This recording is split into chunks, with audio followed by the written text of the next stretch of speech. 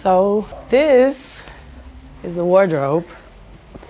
These are the robot suits, the mask, and this is all of the band's gear. Do you wear the same costumes every night? I do. Yeah, some of these costumes took maybe a year to create.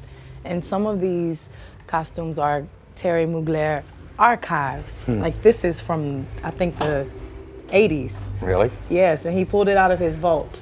And so is this. This is from the 80s. So they're like museum pieces. They're like pieces of art. This as well is it's all really very intricate, isn't it? Oh yeah, every bead here was sewn on here by hand. So, and every stone was placed by hand. So it took forever and ever and ever.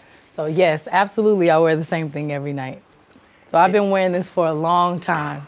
And as beautiful as they are, I'm ready for some new costumes. Do you have to watch your weight? You have to kind of like keep constant? Yeah, it's a good thing because this show is so physical. I have to, you know, burn a lot of calories, so it keeps me in shape. You don't have to work out in the morning. Thank God I don't, because I don't enjoy working out.